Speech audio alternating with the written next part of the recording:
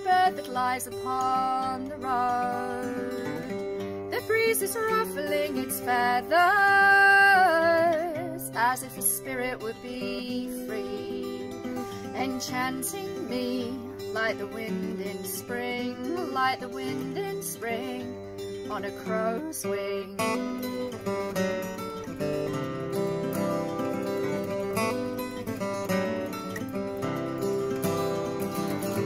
No resurrection for the few, it seems to say no sure direction, only the road to liberty, enchanting me like the wind in spring, like the wind in spring on a crow's wing. I thought the rich would take it all, I never dreamed I'd see a falcon above the mills and factories. What are those hills that rise so bare? Their barrenness is of our making, for what we leave is everything. We set it free, like the wind in spring, like the wind in spring on a crow's wing.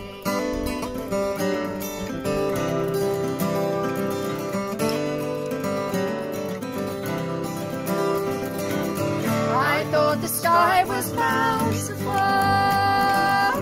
I never dreamed I'd see a falcon above the mills and factories.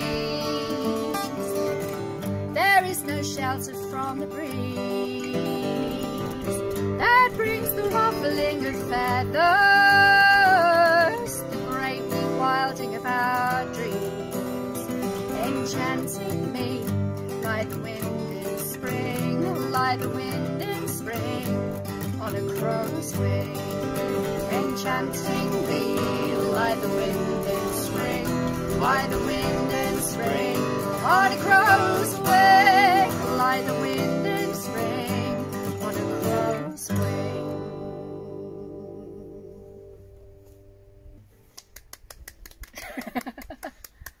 Well, that was Crow's Wing.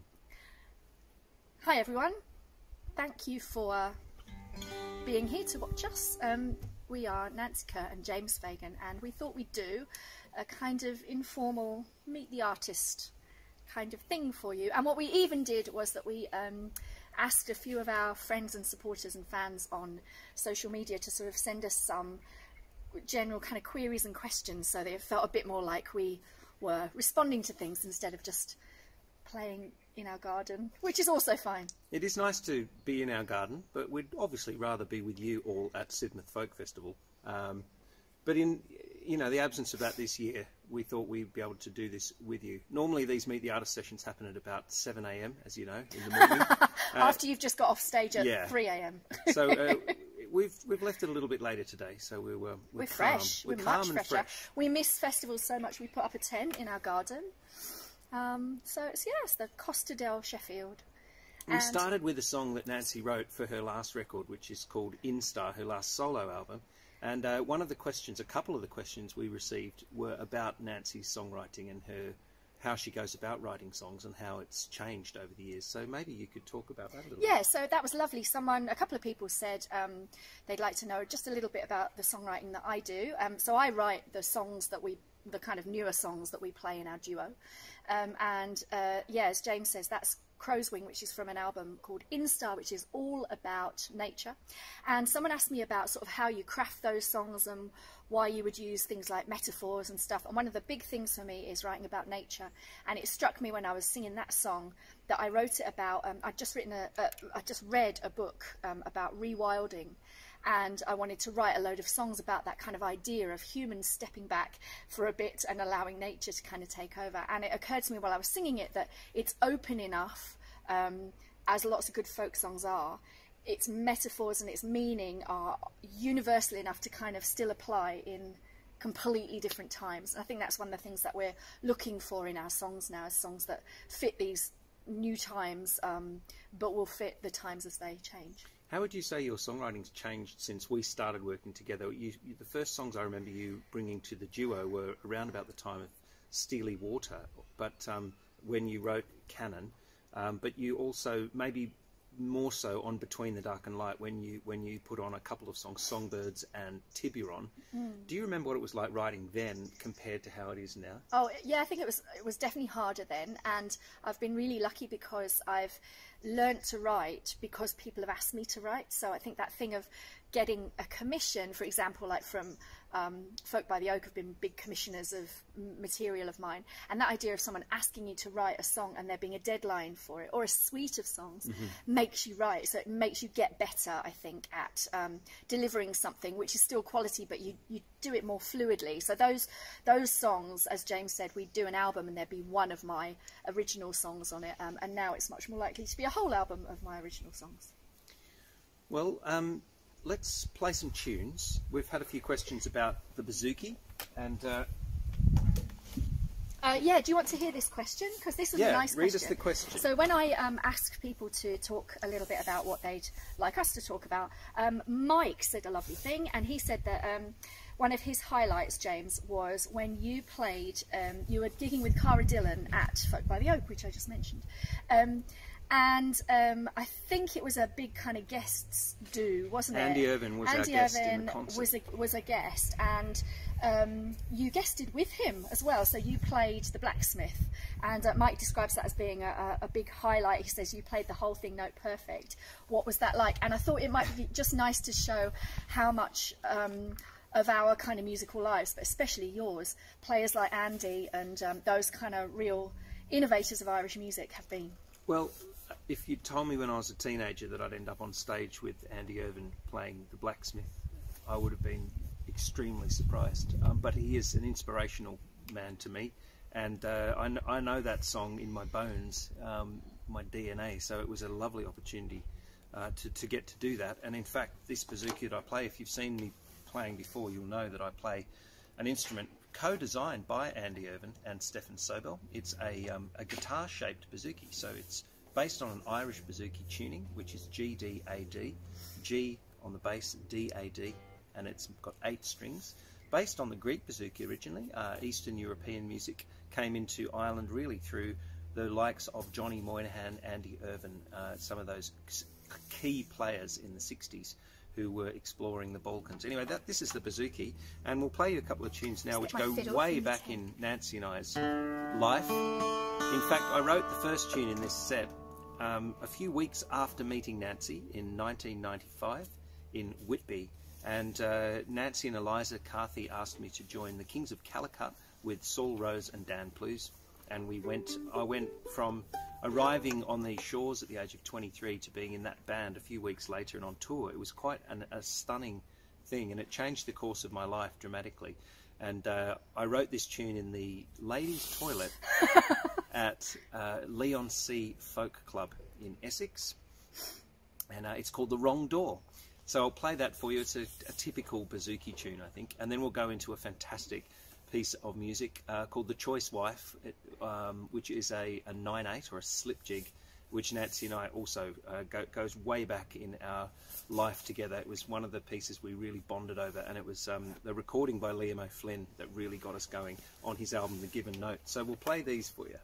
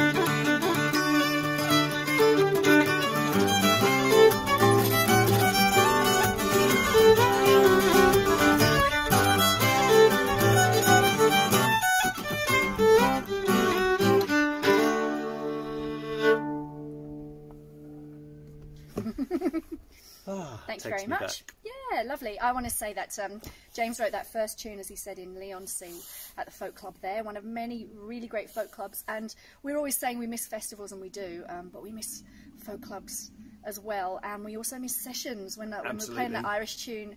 And it's really interesting since lockdown how quite a lot of the things that we've played have not been our kind of polished, known set. We've gone back to playing the things we used to play kind of socially, and that meant a lot of Irish music for us. And also, just to go back to the Andy thing, we did tour with him, didn't we? We toured around Ireland with Andy and played some fantastic music. I hope we get back to it one of these days soon. So we hope you're all okay out there and enjoying this set of videos for Sidmouth.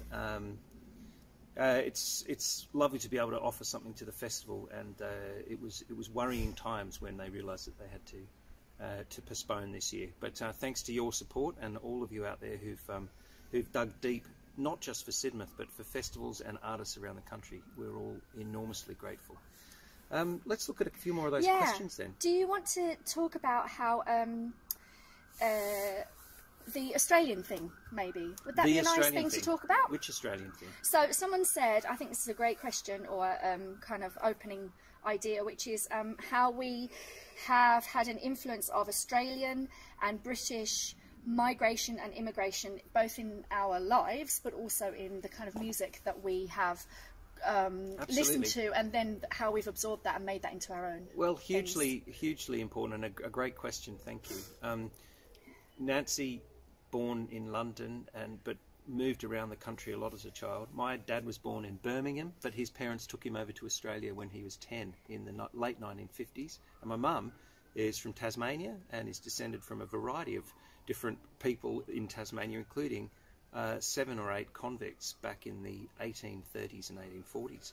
And as Nancy and I have looked for songs over the years, we were attracted naturally to songs of migration, and that has been the story of our life, really. In fact, lockdown has been the first time Nancy and I haven't travelled extensively, you know, for 4 months. I don't remember the last time we stayed still for a week, let alone 4 months. So it's been really interesting reflecting on how much our ancestors migrated and moved, either voluntarily or involuntarily.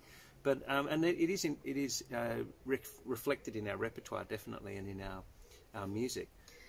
So someone else also asked us about the influence of writers like Henry Lawson. So I think there's definitely a kind of canon, there's a tradition of writing in a, if not a folk style, then certainly a kind of very what would you say, really kind of structured, really archetypal, really classic style about migration narratives, you know, and they're very singable and they're very recognizable.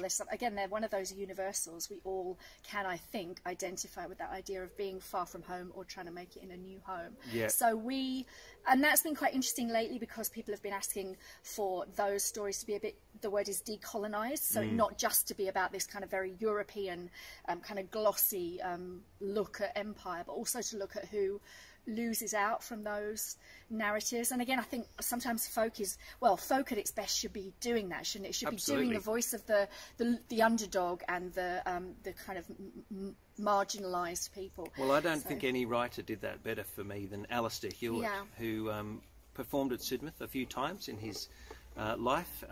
He died about 10 years ago, sadly, but he left a huge number of fantastic songs. One of Nancy and my favourite writers of all time. He was born in Glasgow, spent a lot of his early life in Australia, right up until his 30s, and he came back to Glasgow and spent the last couple of decades of his life in the UK. You might have seen him with Dave Swarbrick, who was a huge fan of Alistair, and approached him in Australia years ago and asked him if he could work with Alistair.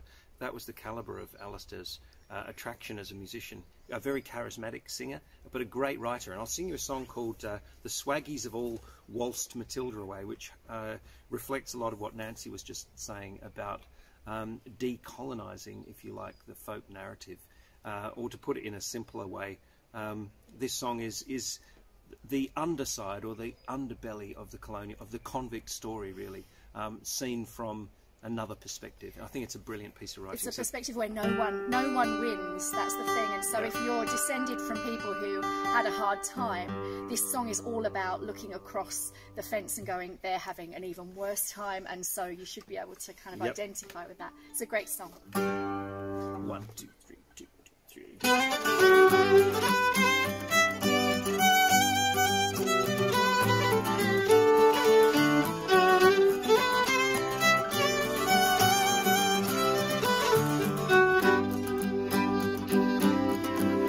You came to this country in fetters and chains, outlaws and rebels with numbers for names, and on the triangle beaten and maimed, blood-stained the soil of Australia. Dickies and duchesses, flash lads and whores, you worked their plantations, polished their floors, lived in their shadows and died in their wars. Blood-stained the soil of Australia.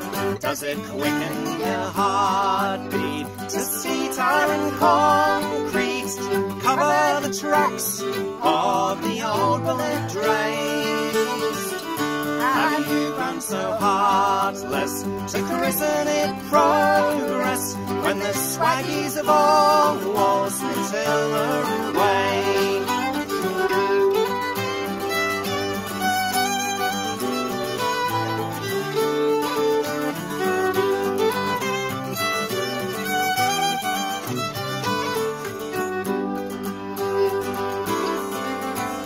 Driven like dogs from your own native home, hardship and poverty caused you to roam over the bracken and over the foam.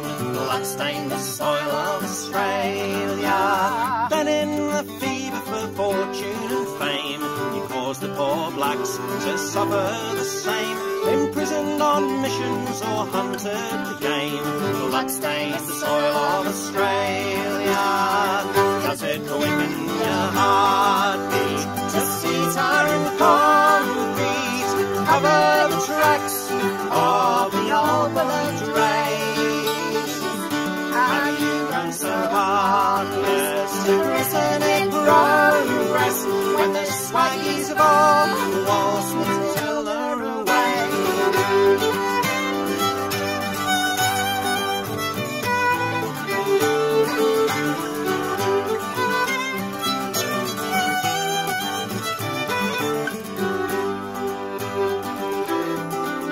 It's 200 years since we came to this land, betrayed by the girl with the black velvet band, and still to this day, well, we don't understand.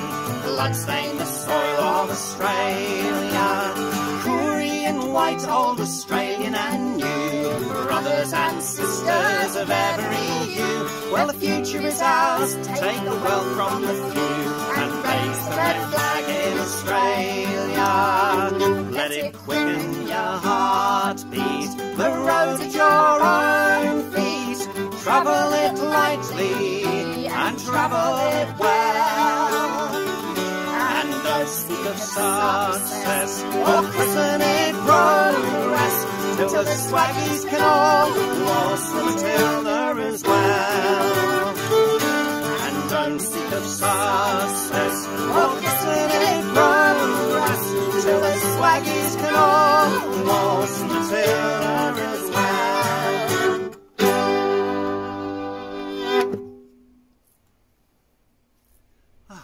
Do you like a bit I've of missed singing radicalism in the garden? Radicalism in the garden.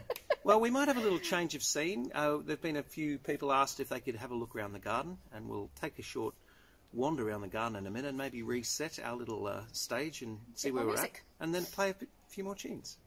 Most of these, well, all of these terraces were already here when we bought the house. We didn't know what the garden looked like because it was completely overgrown. It had been a rental, and the garden was a jungle. And when we cut it back, with the help of some musicians who shall remain nameless but should not have been using the power tools that they were using due to their prowess as guitarists, we found this lovely garden. So, Nancy, this garden's been a solace for you during lockdown, but it's been an inspiration for you for years, hasn't it? Yeah, I've always written lots of songs in the garden because we lived on a narrowboat for years and years and never had a garden, so I never really expected to have one at all, let alone to have this I think I could not love this garden more if it was, you know, Chatsworth House. It's not a huge garden, but it's a long garden, isn't it? Yeah, do you want to just walk us up? Well, do you want to see the frog pond first? Oh, the frog pond. Tell us about that. So this has been my lockdown thing, which is that I took the children's old baby bath and made it into a little water habitat. It needs a little bit of a clean out, which is easy to do because it's a baby bath. Frog's not in today, but normally she's tucked just under those rocks, and I expect she'll come back soon if we stop hanging around because it's quite a hot day, so she'll come and... Are you a bit over-attached to the frog? I have slightly over-identified with the frog. Yeah, she's my familiar. She's my demon, I think. So I've tried not to take offence at the number of people who've said that you're trying to kiss the frog and turn it into a prince. It's the other way around. I want to be turned into a frog. Right. So let's take you through... What should we take you through? Oh, can I show them the olive tree? Yes, this is the latest addition to our little garden here. This is an olive tree from a friend of ours called Jeanette, who is usually at Sidmouth with us. And she gave us this olive tree in response to Nancy singing a month of Leon Rosselson songs in May, which some of you might have seen. It's all available on YouTube, Nancy Kerr Music. And one of the songs that Leon wrote, of course, is about Palestine and the olive tree. And so that is a memento of that incredible song and the time that we spent recording it. The water feature here is made by Nancy's stepdad, David, who has used canal artwork to reflect the fact that Nancy and I lived on a narrowboat for 10 years, and we used to have roses and castles on our boat, so that water feature is a big part of that. What else, love? What have we got? Roses. Some broccoli. We've never grown broccoli before. Broccoli that's nearly as big as me. These sunflowers are as big as you, in fact. Much bigger than me. Look at those ones. The boys have been growing those. Nancy gave them some sunflower seeds and they've done incredibly well this year. They're going to be super. They're very tall. Tomatoes along the back there. Nancy planted last year's Christmas tree. I have told her that this could become enormous one day. And she said not as big as the mighty Scots pine, which I planted in the back of the garden. Yeah, we'll deal. The kids can deal with them. Okay, walk us up the back then. Okay. Past the rosemary bush. So this is a very long-standing rosemary bush that I've written quite a lot of songs about, actually, especially a song called, what's the one on the Melrose Christmas album? A Strange Time to Bloom, which is a song dedicated to Rosa Luxemburg, and this is the rosemary tree that inspired that song because it bloomed in the middle of January, which seemed a strange Could you sing us a verse of that? I can't remember it. How's it go? Sweet rosemary flowers, what a strange time for blooming. I thought her like a rosebud seen only in June. In course January with springtime a memory. What a strange time for levity, what a strange time to bloom. All about the bush. It was a bit more of a rounded entity, this bush, and then one of the kids fell in it when they were playing cricket, and then he smelt like a lamb dinner for ages after. He did. More sunflowers. Oh, nasturtiums. An owl. Some beans. Some lettuces, which the slugs are really enjoying this year. They're getting a good feed. It's important to feed your slug community. But we have managed to grow cauliflower this year, which is cool. Past the capacious lemon verbena bushes, lemon balm, and some more sunflowers. I just can't believe how well they're doing this year.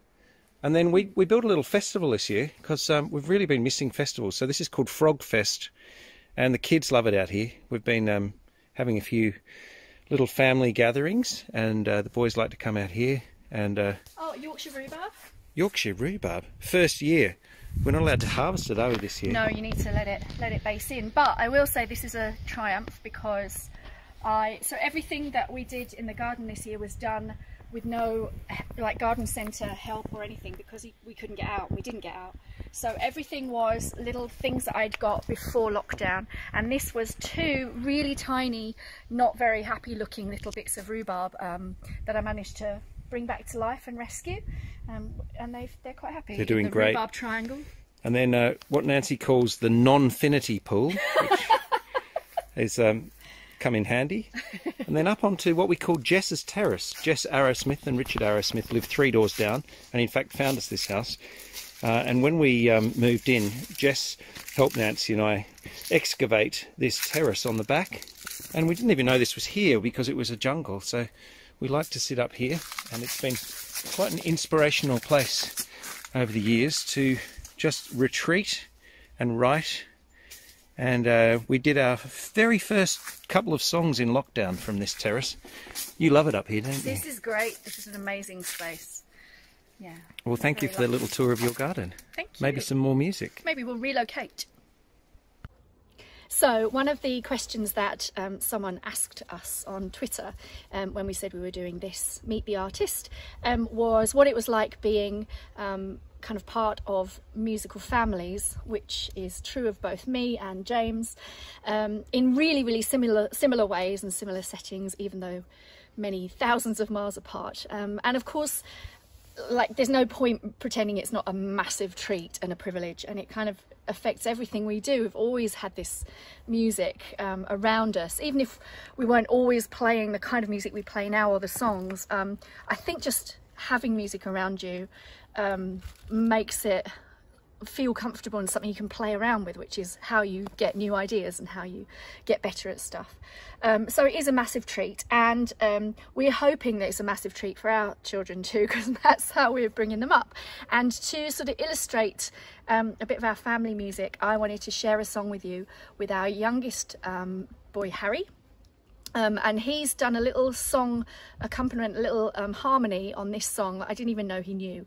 So he's going to sing that with me now, and it's a Leon Rosselson song. Leon's my favourite writer, and I spent one of the first bits of lockdown doing a song a day project where I sang one of Leon Rosselson's songs every day. So this is by Leon Rosselson, me and Harry singing Why Does It Have to Be Me? Why does it have to be me? Why does it have to be me? Why can't they just let me be? Why can't they just let me be? Why do I have to do things I don't want to do? Why does it have to be me? Each morning I lie in my bed, slippery dreams in my head. I live in a fine fairy castle of stone, all on my own. No one to moan. Then a voice shouts, Get up! And it isn't a dream. Hurry up, you're late for school, and wash your face and brush your teeth and eye your fingers clean. And it goes on and on till I'm ready to scream. Why does it have to be me? Why does it have to be me? Why does it have to be me? Why can't they just let me be? Why can't they just let me be? Why do I have to do things I don't want to do? Why does it have to be me? Why do I have to eat greens? Why do I have to eat cabbage greens? and spinach and beans? Cabbage and spinach and I beans. don't mind potatoes, I'll even have meat, though I'd much rather eat ice creams and sweets, they say. Greens are good for you. Maybe they're right, but sometimes I think that they do it for spite, and I've never seen them eating what they don't like, so why does it have to be me? Why does it have to be me? Why does it have to be me? Why can't they just let me be? Why can't they just let me be? Why do I have to do things I don't want to do? Why does it have to be me? Why can't I play my own games? Why can't I play my own games? Somebody always complains. Somebody always complains. Whenever I'm playing at monsters or bears, jumping off chairs, falling downstairs, it's... Don't be so noisy. Or... Go out and play. Or... Look at a book if you're gonna stay. But the problem is they always get in my way. So why does it have to be me? Why does it have to be me? Why can't they just let me be? Why do I have to do things I don't want to do? Why does it have to be me? Thank you. Thank you, Harry. I'll take my biscuit now. It wasn't bribery. Where's my biscuit?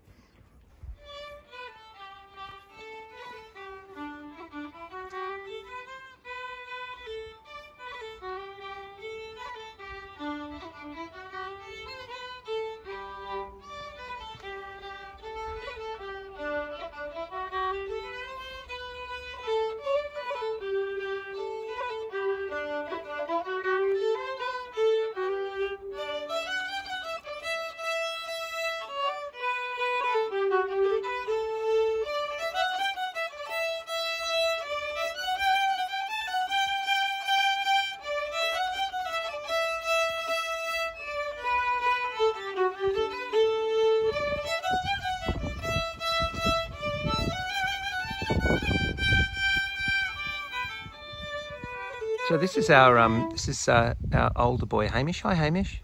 Hi. You've got a nice jig you'd like to play us. What is it?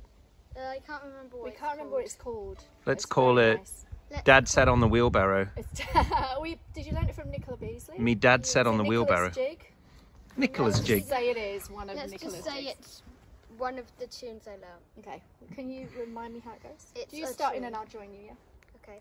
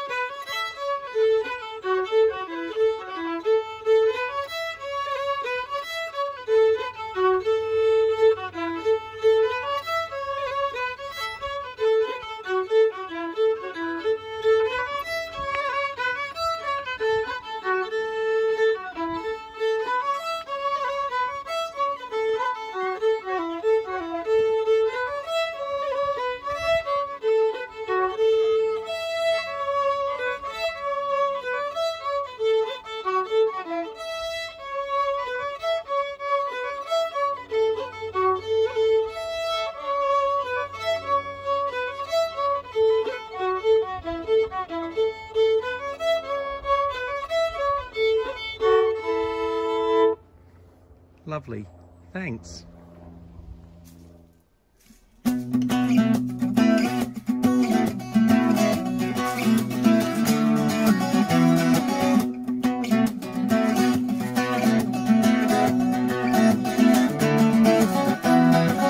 Land, you gentry of England, France and Spain, for there's nothing like dominion of the water. From the rocky coast of Kerry to the bloody Spanish Main, it's the best thing you can ever teach a daughter.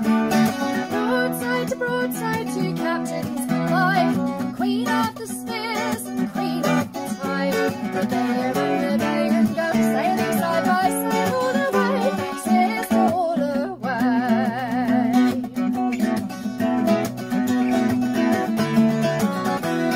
London meant for treasure and never eat their blood, for there's nothing given freely to a woman. Be generous to friendship and lavish to your foes, then pirate queens to share the seas in common.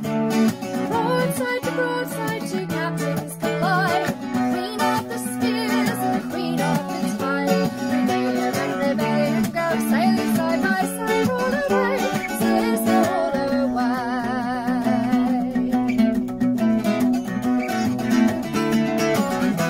The blow should make you weary and marriage make a slave. You do better on the sea like Raven Mary. And when that gallant vessel goes a-rolling on the wave, be sure you're on the deck, not in the galley. Broadside to broadside, two captains collide, Queen of the Spears, Queen of the Tide. Regalia and rebellion go sailing side by side all the way, sails all the way. Broadside to broadside, two captains collide, Queen of the Spears and Queen of the Tide. Regalia and rebellion go sailing side by side all the way, sister all the way, sister all the way. Thank you very much. Thank you very much. Thank you. That was Broadside, which is another one of my songs, and it's one that I wrote for the Elizabethan session with Martin Simpson and John Smith, kind of doing a guitar kind of riff, and then I wrote this quite traditional sort of sounding tune on top of it. That's on our live album. It is. And yeah, a couple of people asked about kind of lyrics and music and how I write, and that's a good example of one where there was definitely a kind of piece of sound, a kind of musical start to it, and then I added this story or these words about Grace O'Malley, who is an Irish pirate queen. And I'd like to dedicate that song to the She Shanties, who asked us if we would show parts of our garden in our Meet the Artist. So thank you. Well, thank you everybody, and thanks to Sidmouth for inviting us to do this Meet the Artist session. It's been a pleasure to do and to show you a little bit of our lockdown life and our garden, and thank you to Hamish and Harry for their good sportsmanship as well by being involved, even if it was for biscuits. Speaking of biscuits, you can contribute directly to the Hamish and Harry Biscuit Fund if you want to, by buying our live CD, which is on our website, which is kerrfagan.uk, and we have waived postage for the entirety of lockdown. So coming to you at a bargain price, if you'd like to help us out, that would be the best way to do it, and we'll send that out to you as soon as we can. This is a song that we associate with Sidmouth for us because we performed it with the man we learnt it from, Nick Jones, at the Nick Jones Return to the Stage concert some years ago now, after decades of him not performing. It was a thrilling event, one of our fondest memories of the great Sidmouth Folk Festival. Here's Farewell to the Gold by Paul Metzger. Sing along wherever you are, sing it loud, and we'll see you again somewhere on the road, I hope. 1, 2, 3, 2, 2, 3.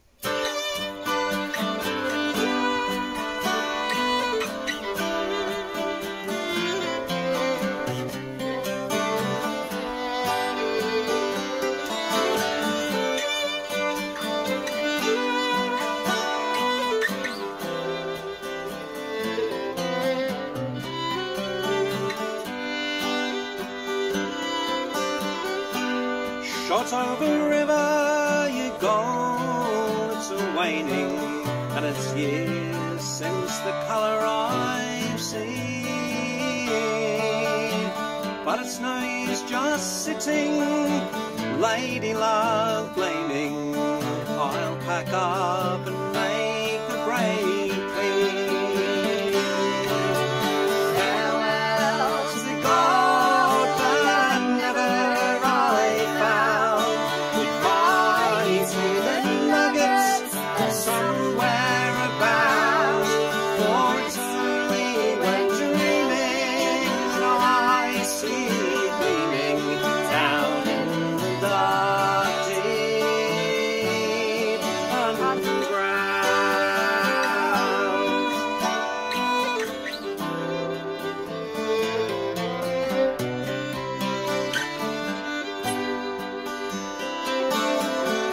Well, it's nearly 2 years since I left my old mother for adventure and gold by the pound.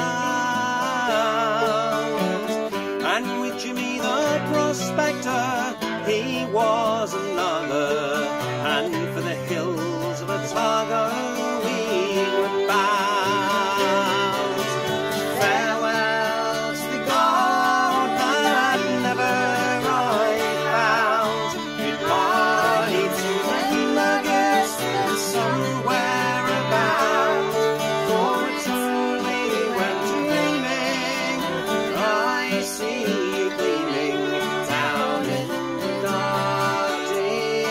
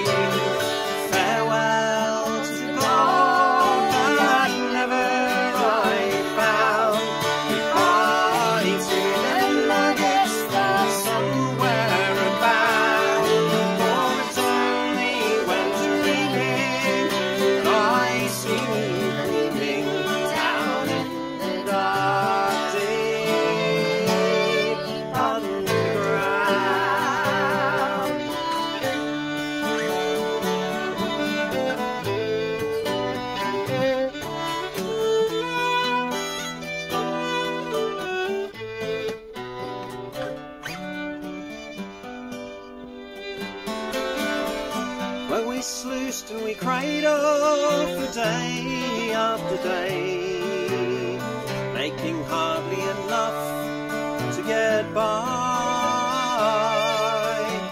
when a terrible flood swept poor Jimmy away during 6 stormy days in July.